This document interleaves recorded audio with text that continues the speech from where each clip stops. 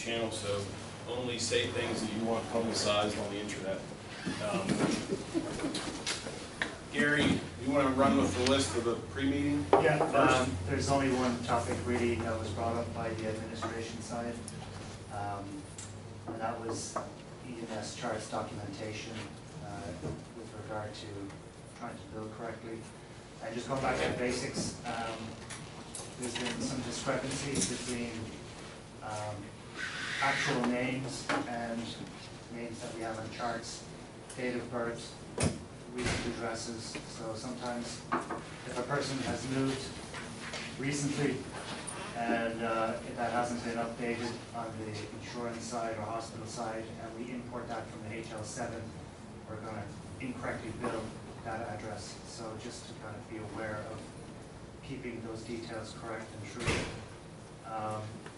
And going along with that, having down in the demographic page, meds received but not listed, or past medical history received but not listed, make a little bit more of an effort to try to complete those fields if you can, because again, that ties into trying to bill a certain transport correctly. So there's been an over-reliance on the HL7 feed, and some hospitals are better at updating that than others. Namely, Allegheny is poor with updating that, and Passman and other facilities are better, do a better job. And that is especially so with traffic accidents and auto insurance. So it would be helpful if you get the name of the insurance company from the auto insurance, if you can do that on accidents. And there is a sometimes a reliance to say normal baseline without being specific as to what normal is. So if you're going to say normal baseline, just include what is their normal baseline. That's kind of all I have on that. All right, that's all very good information. The one thing I would throw at you is pre-HL7, we struggled with patient information for a variety of different reasons. One that comes to mind for me was Manor Care. We used to think always had this information recorded.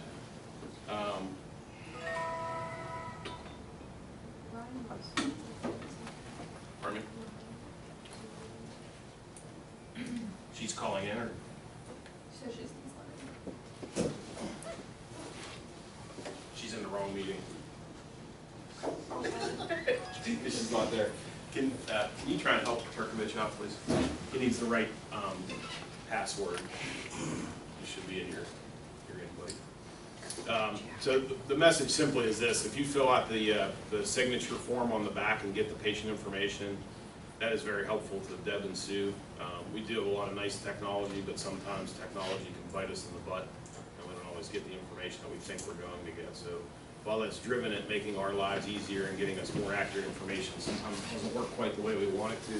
So please take time to fill out patient information on the back of the signature form.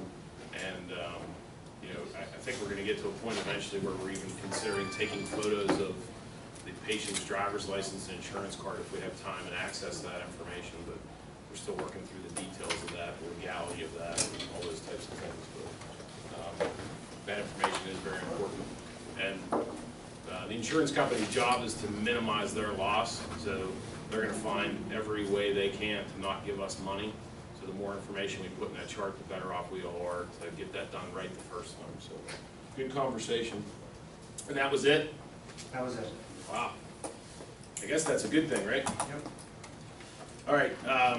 Does everybody have an agenda? Thank you. So you all know Adam is in class. If you see him on his phone, he's not being ignorant. He's trying to do two things at once. So I appreciate your efforts. If you need to step out, I certainly understand. Number one, reporting to work on time. We're still doing, everybody reports to 211, gets dressed here, does uniform cleansing here to the extent that we can, and then leaves that dirty stuff here so you're going home clean and healthy and coming here clean and healthy. One problem that's arisen from that is arrival for work and departure from work.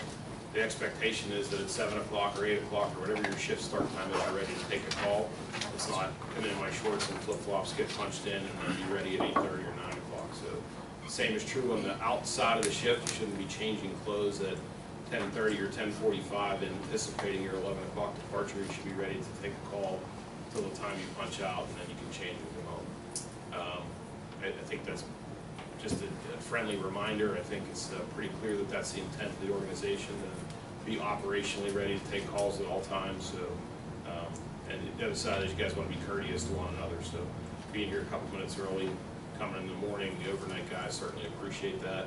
And you know, on the 11 o'clock departure, sometimes the 24-hour people have the opportunity to repay that by getting you out of here on time. So I think you scratch my back, I'll scratch yours. Holds very true in shift change times from a peer-to-peer perspective, but certainly from an organizational perspective. We want to be ready to answer calls quickly and efficiently all the time. So, there will be a memo coming out on chart completion. There's been a little bit of confusion recently on what needs a chart. Clearly, if you treat a patient, get a refusal, transport a patient, that requires documentation. What has been questioned recently is when we are disregarded, if we start to respond and divert to another call, those types of things. So I'm going to try and clear that up in a memo just so we're all singing from the same sheet of music. Essentially, if you get disregarded by another Ross Westview unit, that Ross Westview unit is probably going to be the one to author the chart. You then don't have to write a second chart.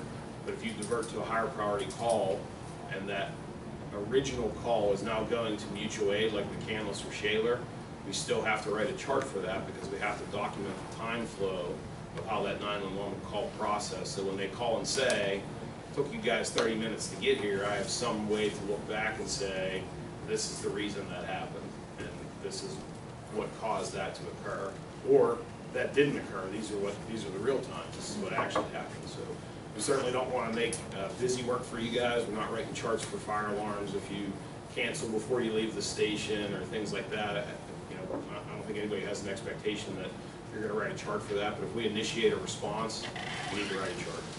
So, any questions on that? All right. We already covered documentation items. Deb or Sue, anything you want to add to the documentation part of that? Gary took our information very seriously this morning, and I thank him. Good. And I think he did a pretty good job of articulating that back to all of us. I think he hit the points pretty well. I'm here. And that concludes our meeting for today.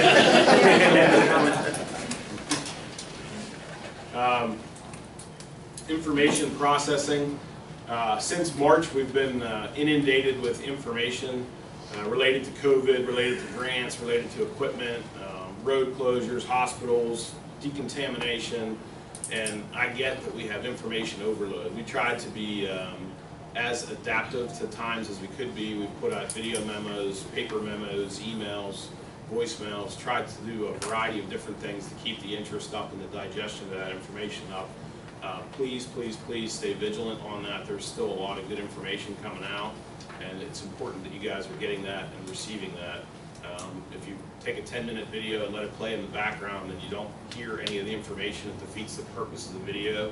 We're paying attention to how many hits it gets. We know how many times the video has been viewed, but I really have no way of knowing if you're taking that information in when you're watching it.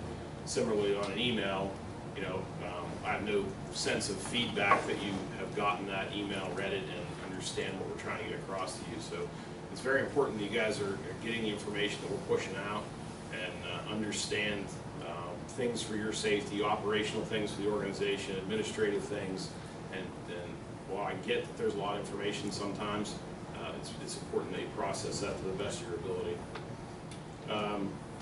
We're back to having a whole bunch of students again. Jen, you want to hit on the CEM, CCAC students? Yeah, so we currently have 2 center students. They're from the off-site program, so none of them are in the EM program yet. I'm not sure exactly if we're going to be getting those students or not.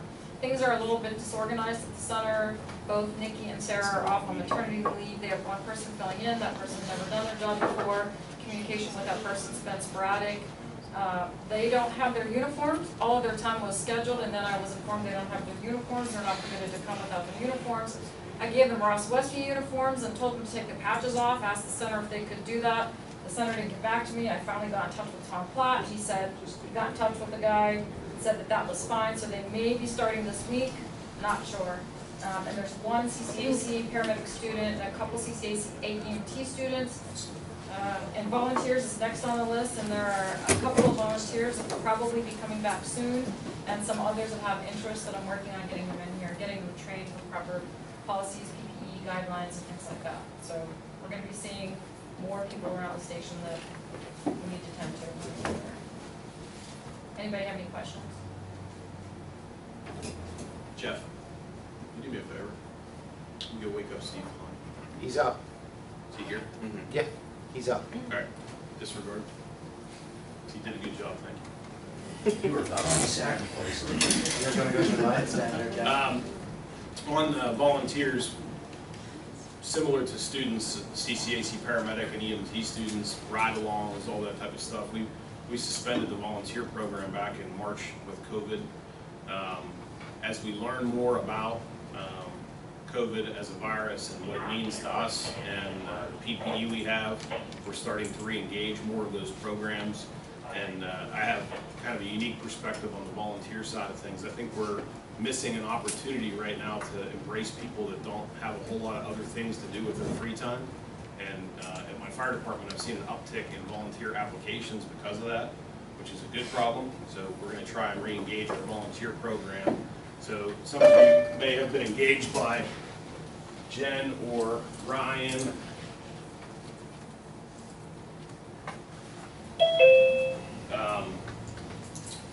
Asking questions about other organizations you participate in, be it fire departments, be it other EMS agencies. We're just trying to see if we can find a way to embrace people in the community that have a skill set to help us get more stuff done, put more trucks on the road, be more proficient at rescue. So we're really looking at some out-of-the-box ways to try and tackle that and get some more volunteers in here. We certainly have some very good volunteers. Liz is a great example. And we have some that are on the roster that don't do a whole lot. And there are other organizations that have a robust volunteer program and have done well over the years. So we want to try and figure out a way to maximize that and embrace those folks as best we can. So one thing I think that is very important that we just started scratching the surface on, but that is something you can all help us with, is how we engage those folks when they're here. Just like each of us, we want to learn something new every day in EMS. We want to be challenged to be our best. And I think folks that are coming in here, be it students or volunteers, have that same desire and expectation. So you guys are subject matter experts in what you do. Share that knowledge with them when they're here. Okay, maybe not you. Sorry, Jeff. I don't want to set the bar too high.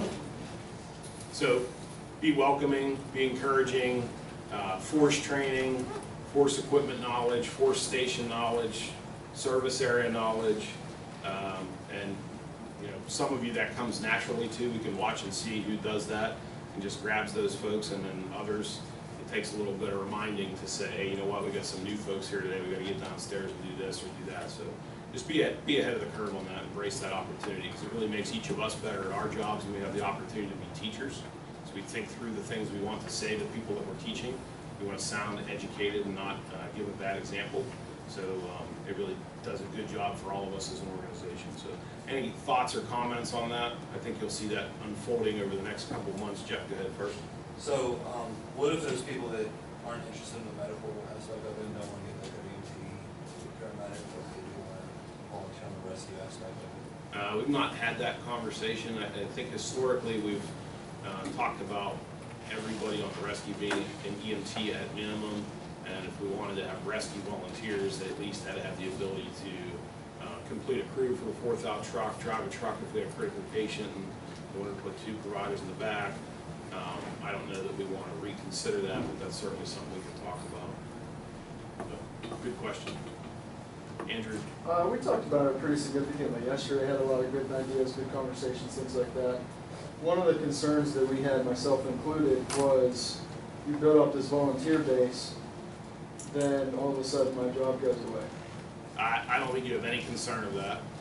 In fact, I would share with you, in summary of my career here, I was initially hired to supplement volunteer staff, and It was competitive to get a shift then, and I'm sure Brian and DJ and Jen can tell you how that looked on the schedule in the 90s. We would come in on a Friday night for our paid shift, and there wouldn't be a spot on an ambulance for us. So it would either be stuck at the station or riding the rescue truck, or but never once was I sent home as a paid staff person because there were too many volunteers, dating back to 1995. And the fact of the matter is there's just not the numbers to do that for the number of shifts that we have. So I see this purely as a supplemental to what you guys are already doing. There's a lot of ideas, and this came up in the supervisors meeting from Bill about could we add extra staff to free the supervisors up more to do administrative stuff, get us more time on the rescue truck, get us more time on the squad, so we're getting different experiences. And we would like to be able to do that, but that all comes with a cost. And even an event like this, if we look around the room, multiply each of you times 2 hours for a meeting at an overtime rate, there's a big price tag to that. So we can't just throw shifts out on the schedule because we have this good idea. But if I get a volunteer to come in that's getting a nominal volunteer reimbursement, and then I can say, Andrew, you're on the rescue truck today, or you're riding on the squad today, you have a completely different experience at work that day, and that's good for you, and it's good for us as an organization. So I think that is a very honest question, and I appreciate you guys having that dialogue. But I would assure you, you have no worry about losing time or shifts. In fact, despite our best efforts, when we put on a big hire and overstaff by 1 FTE and have more part-timers than we need, we still find ourselves struggling to fill shifts. So I don't think having 10 or 15 volunteers that are putting in 20 hours or 24 hours a month, if we're lucky, is going to change that at all. But very good question. Any other thoughts? Liz? I have never, Andrew, in all the shifts that ever come in here, in 7 years, nobody's ever left here when I was here. They've never been like, wow, we have a free person here, so we're gonna send you out of here. No, not one time has anybody left here in all the shifts I've ever worked. And today's really a good example of that. We have extra staff today because of Liz. It wasn't necessarily like getting sent home per se, it was like part-timer here versus volunteer on like shifts, or not shifts, like, Well, I'm sorry, on like E-Pro. And then all of a sudden, well, Andrew costs money, Liz does not. That's kind of what we were kind of mutually agreeing on, was kind of the concern yesterday. Yeah, I don't foresee that being an issue. I appreciate the thought, and I don't know how I can easily dispel that concern other than just show you over time. No, I think you answered that very well, I appreciate it. I think the category maybe that I can tell you my 30 years, it's never happened, so. I think It's certainly a good point. But, I think the area that you could potentially see something like that occur is in the shift pickup area. That's what we're talking You know what I about. mean? Where a volunteer goes in, picks up the available shift and is there, and then we don't look at it again because the schedule is full. But at the same token, he's been very lenient in accepting that if someone is interested in a shift, we just happened last week, I don't recall who it was, and we brought someone in when we were at staff. So just because, you know, the person was available, part-timer that had an interest in coming in. So, Yeah, and in the case of part-timers particularly, and I think I told Jordan and Serena and Norm when they all started, if you aren't seeing shifts on there that you guys can pick up, it's important to me and the organization that you have those exposures, right? We want you to see our equipment, our people, how we do business. So you can't go months without working here just because we don't have available shifts. So we'll put you in there, upstaffing, just to make that happen. And I know that makes Brian's neck hair stand up when I say that, but the occasions where that's occurring is infrequent, but it's very valuable. So, but that's a very specific and good question. I like that. But I will find a way to not let that happen. It's not to say that if a volunteer is the only one that bids on that shift, I'm going to leave the shift vacant, waiting for somebody to pick it up on overtime. But you know, if multiple people are bidding on it and one of them's a volunteer, I'll just be up on that particular shift. let's just try to get to that point where Yeah, we right. have I'd love to have that problem. competition. If we have that problem, you know, it could actually prove to be beneficial, so. Hazard pay, you guys have all seen the increase in your pay. starting sometime in August through sometime in October. It's 5 consecutive pays. I just wanted to draw all your attention to that because that started out with very specific guidelines from the state of Pennsylvania that received some money from the Federal CARES Act to do a hazard pay incentive for essential workers. We applied for that grant and implemented that grant fully intending on exceeding what money we were going to get in, far exceeding what money we were going to get in. More than half of what was going to be spent was Ross Westview money, and about 20,000 or so of those dollars was coming from the Federal CARES Act. Us, along with every other fire and EMS agency in Pennsylvania, was denied for that grant, so we did not get that money. And thanks to Brian and the board, we're still spending in excess of $50,000 just to make sure everybody gets that hazard pay. Unfortunately, it didn't work out the way we intended. We wanted to do a one-time lump sum incentive. That program was implemented and started based off the Pennsylvania regulations, and then we didn't get the funding that we were trying to comply with, thinking we were going to get, and the program had already initiated. So, long story short, all that money is coming from Ross Westview's general fund at Brian and the board's work. So I just thought it was worth you guys understanding the backstory behind that, because certainly the administration is very appreciative of how dynamic our job has been over the last now 6 months, and we certainly appreciate your efforts and the headaches that you've had and the amount of training we've had to do and the risks that we're all taking. I just thought you needed to know that history, and I personally want to thank Brian because I certainly appreciate it. We appreciate it. Thank you very much.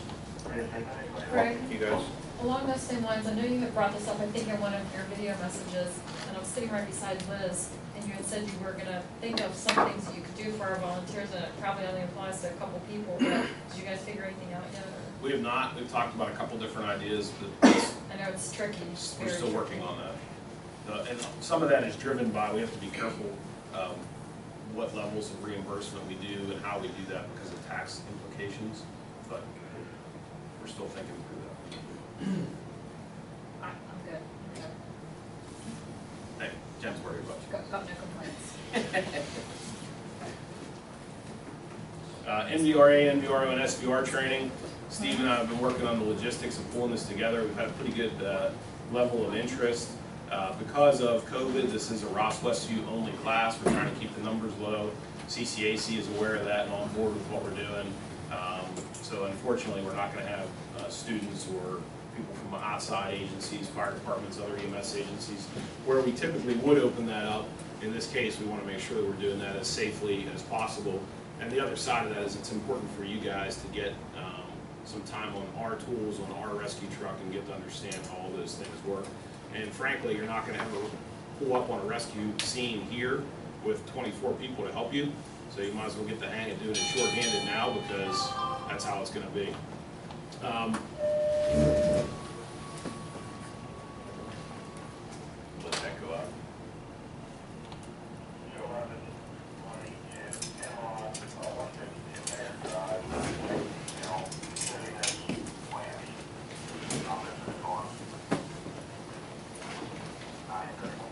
See, Mike, the video is already paying off.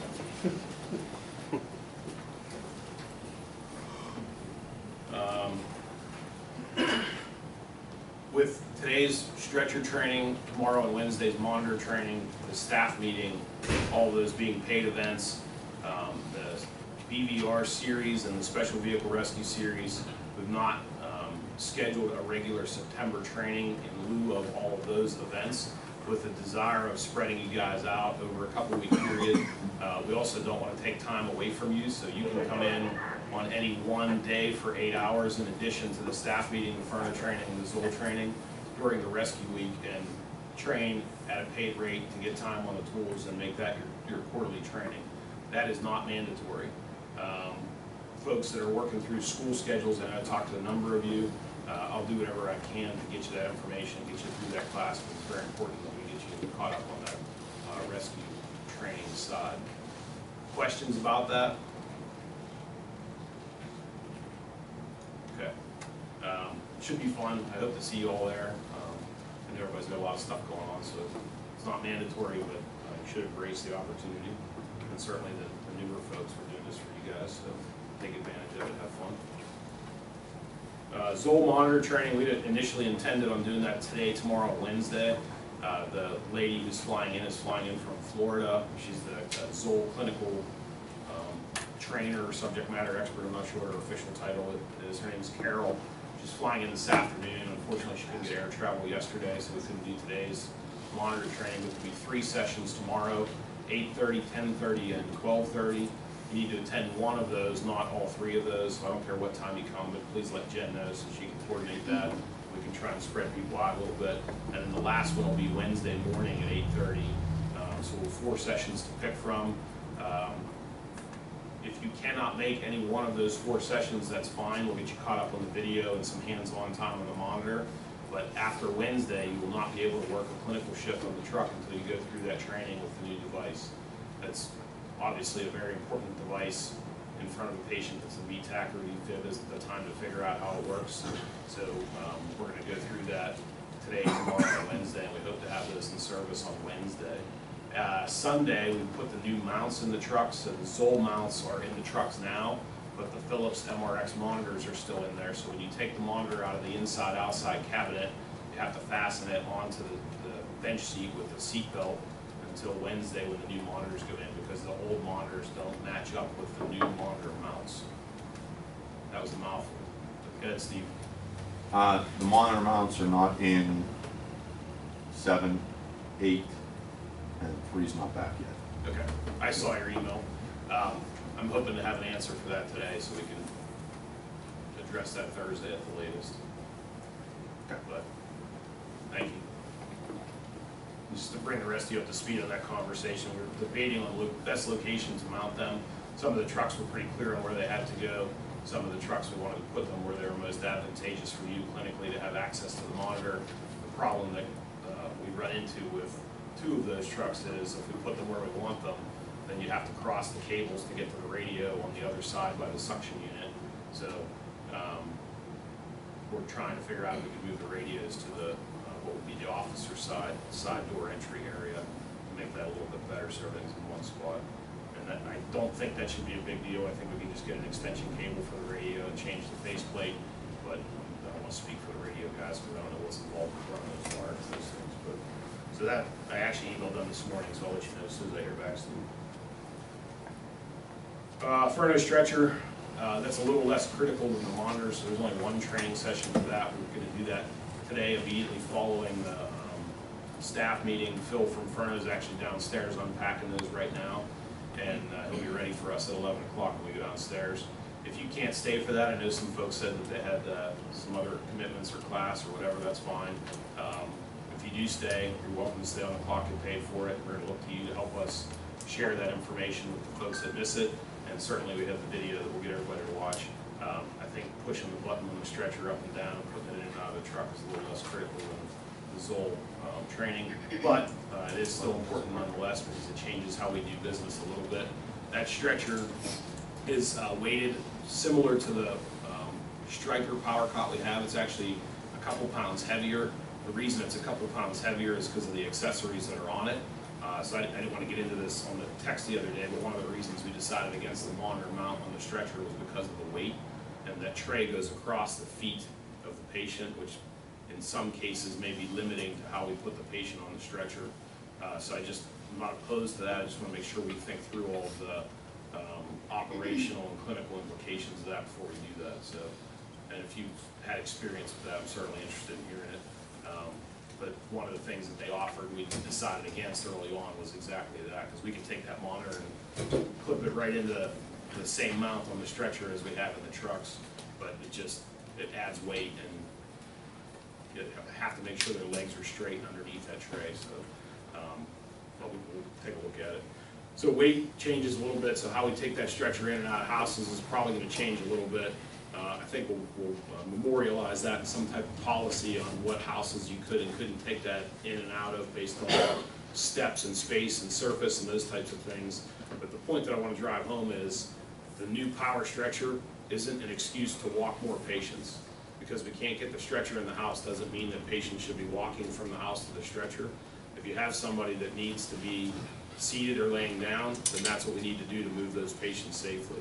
We shouldn't be standing up chest pain patients, shortness of breath patients, stroke patients.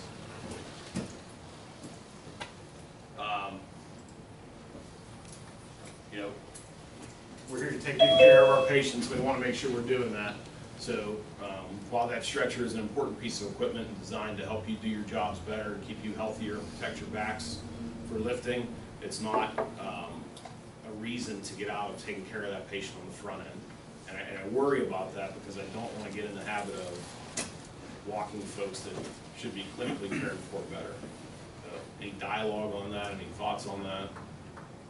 Some of you guys have more experience with those devices than I do, so if you can help me figure out a way to operationalize that, I'd appreciate that. But I really want to make sure that we're taking advantage of the benefits the stretcher provides us, but also still taking very good care of our patients. Make sense?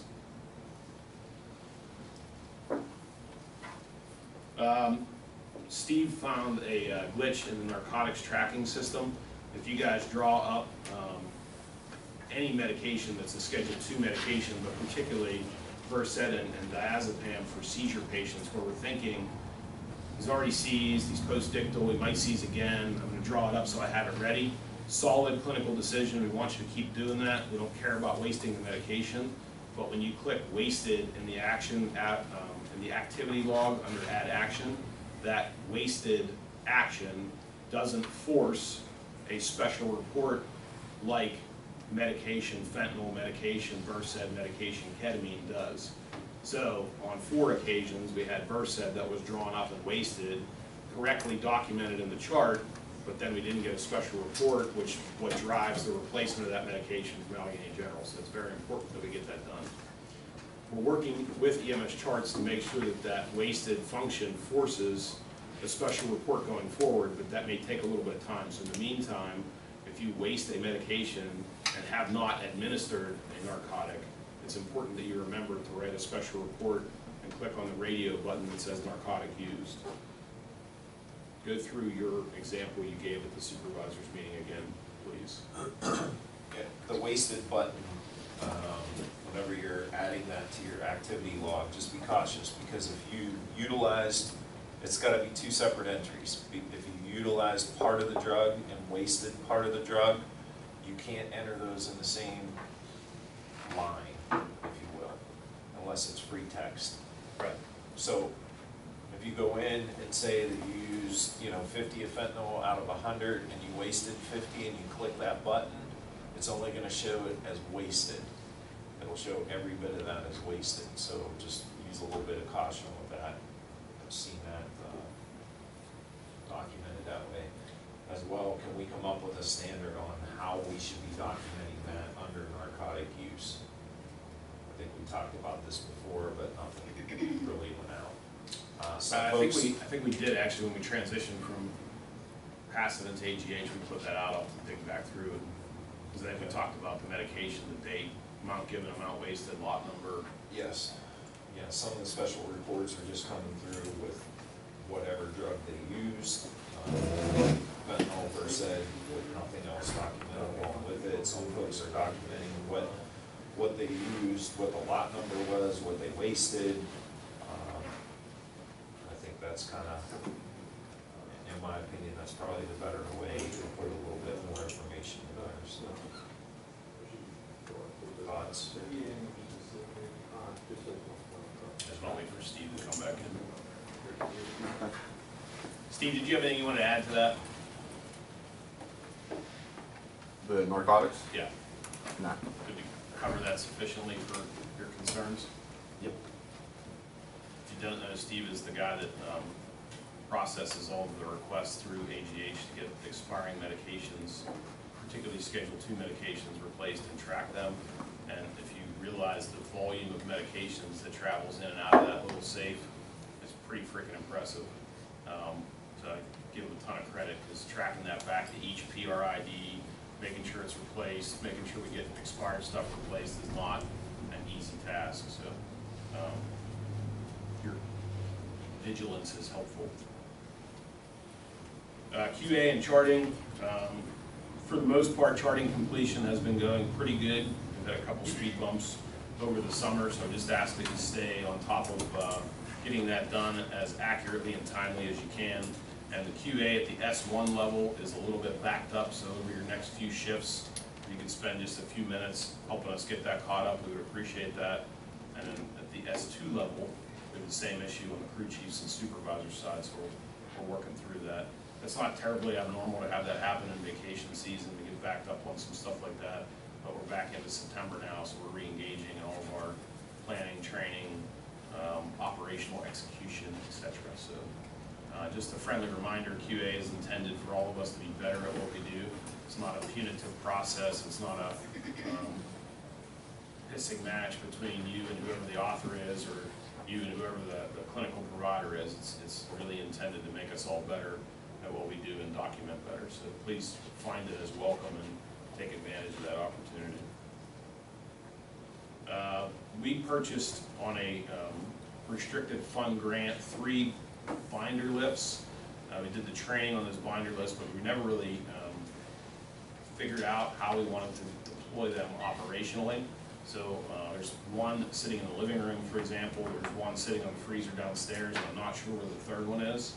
But we want to make sure that you guys are taking advantage of the opportunity to use those. They don't do us any good sitting around the station. And if you like them, we're going to add a couple more because they're not terribly expensive, and we're not big fans of just having a couple of something. We'd like to have one in every truck, but we want to really get them out and get them used. So what we want to start doing, we can do it today, is put one of those binder lifts on each of the 3 trucks, one at 212 and 2 at 211, so that you guys have them and can use them if you need them. We've thought about putting one on the rescue truck and one on the Suburban, but that would mean you would have to get there for a lift assist, call for that specific piece of device, and that's probably a little more frequent than needing the man sack or a Stokes basket or a piece of rope or something like that. So we want to get them out, get them used, and if the feedback is good, they're only a couple $100 to add them. We'll put them on each and every truck. It's just a matter of getting the feedback to make that happen. So starting today, we'll put them out. You guys can play with them, use them, let us know what you think, and hopefully we can either chicane them because they don't like them or add some more. Go ahead, Serena. My servers at home deployed them, and obviously I'm not there quite often, but when I was home over the summer, we used them on the witnesses, and it was awesome. It just gives you so much more to grab onto. It's a lot more secure. Instead of like going under someone's arm. Yeah. They're super cool. Cool. And I think that's pretty consistent feedback from what we've had from the folks that did try them out. We're just not taking advantage of them right now. They're sitting around the station. Ultrasound, on that same grant, we received money to purchase our first ultrasound. That'll be a Butterfly ultrasound device. We've had an opportunity to play with a couple different devices. Why we picked the Butterfly is 1, it's reasonably priced, 2, it's easy to navigate, 3, it can plug into just about any iPhone, iPad, tablet, Android product.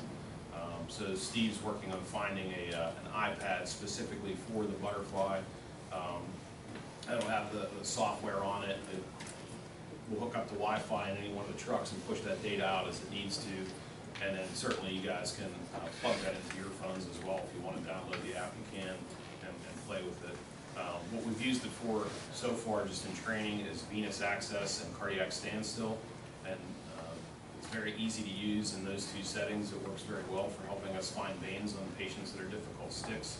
And the more we use that, the more things we'll add to that. We can look at things like lung slide for pneumothorax, blood in the belly, a bunch of other stuff. So OB kind of stuff. So it's just not something we want to throw out and not make sure we're using it in a manner that's educational and safe and beneficial for the patient. So we're going to start off kind of easy with it and then push on more items as we add them. But should, in addition to providing us some clinical benefit on destination and what we terminate on scene for cardiac arrest, this should also help us all understand our anatomy and physiology a little bit better, because in order to deploy the device, you kind of have to know what you're looking for and where those things are in the human body. So, but pretty cool. And Right. if you have an opportunity to use Tyler Adams as an IV dummy, he is absolutely hysterical when you're putting him in needles. I would encourage you all try it at least once. How many of those we plan on getting? Just one to start. It'll be on 217.5. The device is about $1,500. There's a service we have to pay annually for web access, and then Steve has to buy a tablet specific for that device, so all told, we'll probably be into it for about $2,000. And, you know, if we knock it out of the park and everybody loves it, I'll find a way to find some more money to get more of them, but I think initially ones should be sufficient for the amount of times we're gonna use it. Do you have any idea of when like a training on that would be? I would guess our November training days, that'll probably be a topic, but between now and then, we'll do shift training on it as it comes in.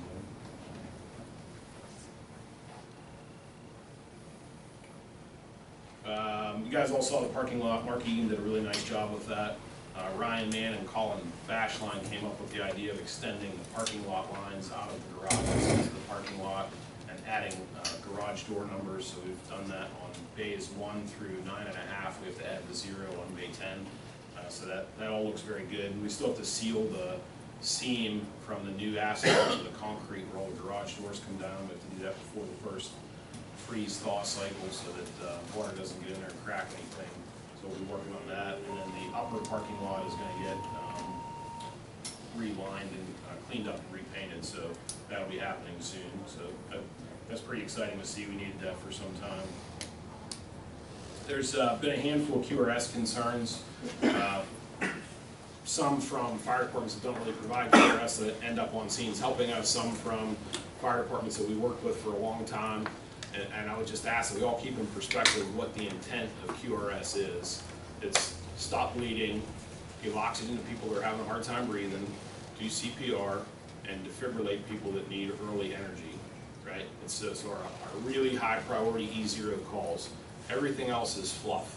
If they cover somebody with a blanket and make them feel good and keep them entertained until we get there, that's awesome. If they give us a good report, that's awesome. If they tell us to bring in a monitor when we're going to take it in anyway, that's awesome.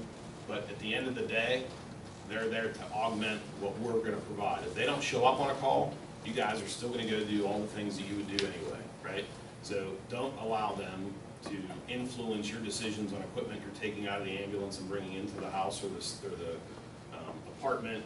If they tell you don't need your bag, they don't know what you have in your bag, so they can't tell you you don't need your bag.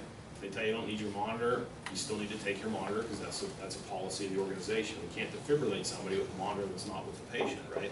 And weird things happen. Patients arrest in inopportune times, and the only way that you can fix that is to have the equipment to fix that. So the point is this: be embracing to the help that they're giving us, try and have positive relations, and take advantage of that opportunity. Certainly if there is an issue, write a special report. I'll follow up with them. I've talked to Chief Snyder from Perrysville as recently as Friday of last week. I talked to Guido and now Donnie Kumpel from Berkeley pretty frequently on a variety of issues from Knox box keys and access to buildings and traffic on McKnight Road. But the point is we have open dialogue with them, and they certainly share goods and bads with us, and we can do the same with them. But it's important that we embrace that relationship as a positive experience. So, thoughts or concerns on that? Greg, I have a question. It's not a concern, but hearing you talk made me think of this. I haven't looked at the pouches on the Zoll. Will the extra equipment that we currently have in our monitors fit in the pouches on the Zoll? I think that's probably a conversation we want to have through the course of the day tomorrow. But I would tell you that my experience, and I think this is kind of a COVID conversation we have to have too, is my experience is that folks aren't really doing that initial assessment, keeping the bag away from the patient the way we had set out to do that. And I think we're having trouble with stethoscopes getting broken, thermometers getting lost and broken. And I think we really want to take a look at whether or not we need to continue to do that. But the answer is yes, there is space in there if we need to keep doing that. While we're on that, do you guys have an opinion on that? Do you think it's beneficial to keep the stethoscope and thermometer in the monitor, or you think it's good to move it back to the house bag? Nicholas? I have it in the monitor. I like the glucometer in there, the stethoscope and the thermometer. Just like fly out, or they get tangled with the defibrillator cord in there, and the defibrillator cord's always like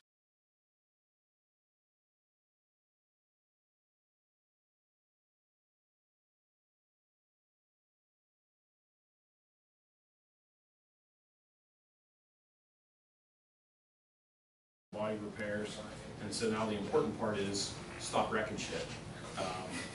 Get that on the video, Mike, stop wrecking shit? I did. It's an official statement from the administration. That's the first thing when it started back up. I say that with kind of a forked tongue because I was the first one to bang up the new 217.5, so I'll get that out of the way because I'm sure somebody's going to say it. But the fleet is in pretty good shape right now. With that, 214X, which is the spare truck, is loaded with rehab supplies. To convert that back to an ambulance, it's just a matter of unloading that stuff, putting the stretcher bracket back in it. But what we found with the 7th vehicle, the last time we did that with the old 214-9, is we used that almost 0 times with a very few exceptions. And so that vehicle just sat and wasted away in the garage, and we didn't find that to be very beneficial. So at the same time, we're wrestling with what do we do with all this new rehab equipment that we just got on a grant, and we came up with the idea of putting that stuff in that truck. So if we have an incident where we need to get rehab stuff deployed quickly, that truck is very well equipped to do that. If you haven't seen the new rehab tent, it is really, really cool. It's an inflatable tent, has its own ventilation system with heating and air conditioning. The air conditioner was provided by EMS West through some work of Steve and I, and it can chill that thing down to a frosty 20 degrees below the ambient temperature, which is pretty impressive. So hopefully the occasions where we're using that is infrequent, but it's certainly a very nice benefit to have. There are only a few of those around the county. Closest to us is Robinson EMS, up Route 28 corridor. Tarentum Fire Department has one in the AK Valley. Out in Westmoreland, I think Murraysville Med 1 has one. EMS West has some, and then in the south and the east, I'm not really sure, but it's an infrequently available item for use. So it's kind of cool that we have one, and we'll certainly use that in conjunction with our rehab plan as we need to. The rescue spec kind of hit a stall over the COVID crisis. So just this week, Steve and I talked about trying to reinvigorate that, so you'll see some information coming out on getting a meeting back together on continued progress in speccing the new rescue truck. Ron and Adam and Nick, 3 of you, went to the Slow Down, Move Over rally in Harrisburg last week. That's been near and dear to our hearts forever, but certainly since December when we had a truck struck by a tractor trailer and totaled on 79, 270. I think it got hit on 79 and it landed on 279, but I'm not sure exactly what we call that piece of road there. But got a lot more attention as to just how dangerous some of the things we're doing are, and how concerning it is for us working out on the highway. So to drive out to Harrisburg and back in a day for a political rally is a testament to our commitment to how important that is. So thanks to Adam and Nick and Ron for taking the time to do that. That's a big long day with 2 big long drives just to be present at something like that. But I would tell you that it was noticed by EMS officials around the state and political officials, and it was of value. So and what you all should take from that is be safe on the highways. We're committed to your safety, but we still got to make safe decisions and make sure we're doing everything as best as we can, because things can change very quickly. Capital Fund Drive is going out this week, Brian? End of the month. End of the month, and that is essentially just a mailer asking for donations that goes to all the businesses and all the residents in the 5 communities we serve. It's important that we continue to highlight the good things we're doing on social media, because that's how folks know the value of EMS and the North Hills to them, and should encourage them to donate. If you would happen to encounter anybody that has any questions about that, that money is used specifically for equipment purchasing. So you can tell them we just purchased $300,000 and some change in monitors and stretchers, and 2 new trucks this year, and a new Suburban, and just to let people know where their money is going. And I think you won't see very many questions about that, but just in case you do, that mailer is going out. It's important that we speak well on behalf of the organization. Injury update. Charles should be coming back hopefully the end of September, early October. He had surgery on his arm. He tore a bicep muscle, so happy to hear that he's coming back. Richie unfortunately separated his shoulder and is following up this Thursday with ortho after having had an MRI. I think he's going to be out for a period of time despite his desire to come back and work. Are they sending him to Manor Care for rehab? I don't think he's gonna let that happen. I tell you, he's a pretty entertaining patient. He's funny. I'm pleased to tell you that of his 2 ambulance rides, I got to be present for both of them, and both of them were equally entertaining. I was only there for the Bell's palsy one. Yeah, that was number one. That was entertaining too. And Josh, happy to see your smiling face. We're getting Josh back on the schedule here in a couple weeks, so that's exciting news. So, last thing I have is the 2021 budget. It's hard to believe 2020 has gone by as quickly as it has. We've certainly hit a shit ton of speed bumps, but we're starting to plan now for 2021. And how we do that compared to what we have historically done is a little bit different, because we need to think about things like virtual training and remote access to meeting platforms and things we really had not needed to plan for from a financial perspective before. So if you guys have any creative ideas or things that you would like to see next year, now would be a good time to let us know that. I'll get the wish list updated and back up, and you guys can put all the stuff that you desire to have on there, and we'll do our very best to get what reasonable requests we can. Brian, anything you want to add?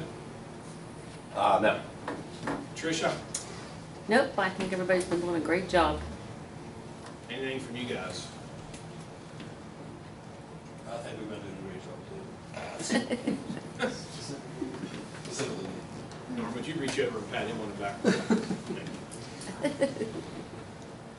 Last thing I'll throw at you is Ron and I were on a conference call on Saturday morning with the USAR team, which was a pretty neat event. I think it went okay from a training perspective. But one of the things that came up during that was Mark Pinchot gave an update on COVID, and Pandemic Planning Committee, which is a thing, anticipates that this week and next week we're going to see a significant spike in numbers because of schools going back, colleges going back, social gathering restrictions being released a little bit. So we just ask that you be vigilant with your PPE. Continue to try and be understanding and relaxed as we can, but if we're out of the building, masks, if you're engaging a patient, N95 or better, glasses, gloves, all that kind of stuff. So we've done very good at keeping everybody healthy here. Our call-offs since March have been essentially non-existent, which is excellent, because that's way better than it typically is. And nobody here has tested positive. We've only had a couple of people that needed to be tested, and even that is scary enough. So I'd ask that you maintain that vigilance, because it really keeps all of us safe. And as we come into the fall resurgence and flu season, that will help us all stay healthy and get through this. The other thing he said that struck me, which I thought was very important, is he thought we're just a couple months out from a vaccine, and that there's a good chance we may be tapped to help do mass inoculations in the community. So I'd keep an eye out for some training on that. That's like fresh off the press information. I don't know what that means beyond that statement. So, go ahead, Rachel. You mentioned flu. When are the flu shots for us coming in? We talked about that briefly last week, but I don't know that we have that answer yet. I'll get that out to you today. Okay, thank you. During that conference call, did Mark have any insight on the potential for blanket testing for pre-hospital providers to see if any of us are carriers that were never symptomatic? No. They are providing testing now for public safety. Well, I haven't talked to him in a couple of weeks about this, but the way they're conducting that testing right now is at city training on Mondays and Wednesdays. And what we have found is I could potentially send someone to MedExpress and get a quicker turnaround time. In some cases, my concern with only doing it on Mondays and Wednesdays is don't get exposed on Thursday, because you can't get tested till Monday. And potentially I could have results back in 2 days. for, an exposure. So the last case that we had here had the individuals actually test at both locations to see which one had a quicker turnaround, and they really kind of fell into that 48-hour period post testing. So there wasn't much of a difference, but that tells me if it's happens on the wrong day, we're waiting for 4 days to even get the person tested. So, But, so I think Jason was asking about Non-symptomatic. antibody testing. antibody testing, no, nothing. And that's what I was just gonna say next, because antibody testing, there's been nothing that's come out. I think antibody testing has been, you have to pay for it on your own as well to even get it done. And there's been reports that it's not very reliable anyway, so. I think if you Neither is the don't, regular COVID test, Right. so. yeah, I think if you donate blood, they'll do I an did antibody hear test that. for you Yeah. for free. But other than that, I don't know of any other free way to do it. Right. So we actually had quite a lengthy conversation about this, and we struggle with the value of it, because I think it gives us a false sense of security, particularly with the idea that the virus could mutate and change, and there's no guarantee that if you have a positive antibody test, that you're not going to get the virus again.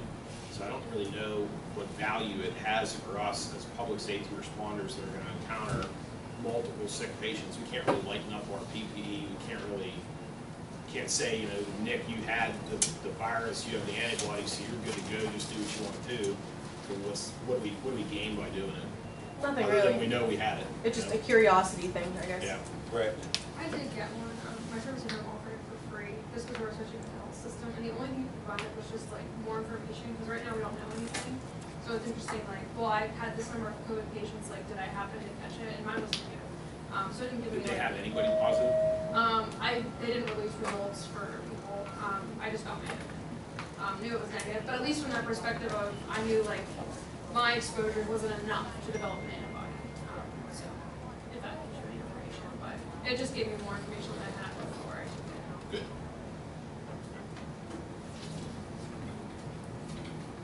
Anything else? Adam? I think just to clarify a little bit that with Rachel's question about the flu shots, I don't know about the center program, but CCAC's Allied Health Program has given us a specific deadline. We have to have those flu vaccinations done by. I don't think it's a question of whether or not we need to seek out maybe doing the China or if we should wait to get it done here. So I believe if you do it through through our insurance, there is no, Patty, correct me if I'm wrong, but I think there's no copay or you get reimbursed for the copay or something like that. But Ron and I will investigate that today and get you guys, I'll email out an answer today. Thank you. Thank you very much.